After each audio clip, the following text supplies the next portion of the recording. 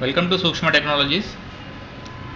This project demonstrates automatic irrigation water pump controller.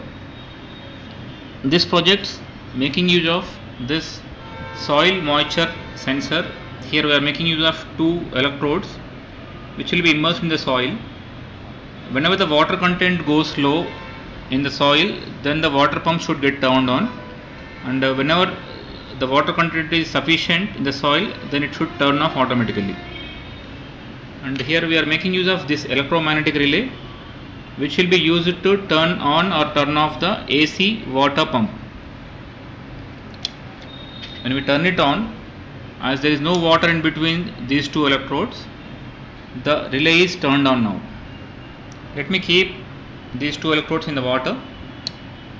See, now as soon as I kept this in the water, the relay is getting turned off.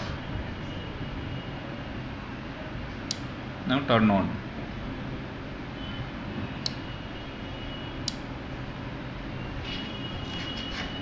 Thank you for watching the demo.